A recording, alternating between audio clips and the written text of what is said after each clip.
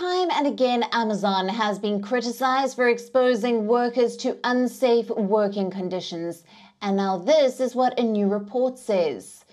Now, Amazon is responsible for more than half of all serious U.S. warehouse injuries that happened last year.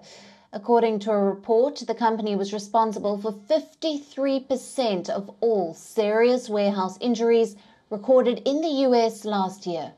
Note that in 2022, Amazon reported a total of 38,609 recordable injuries.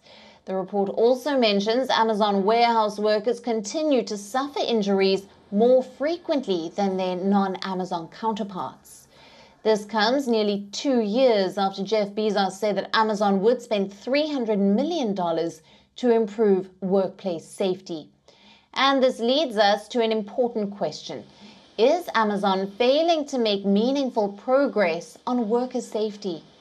Amazon keeps saying that it wants to become the Earth's safest place to work, but the failure to provide safe working conditions raises more questions about whether the company continues to put profits before the safety of the very people responsible for its success.